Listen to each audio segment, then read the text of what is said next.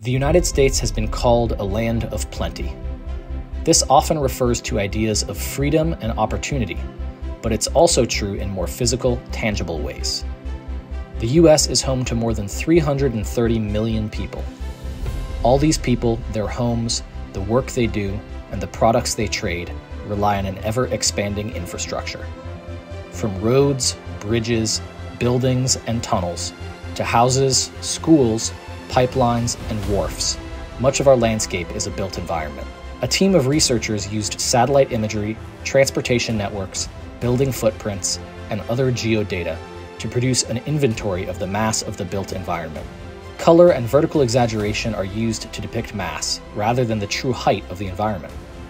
More massive structures tower over the map in purple and magenta.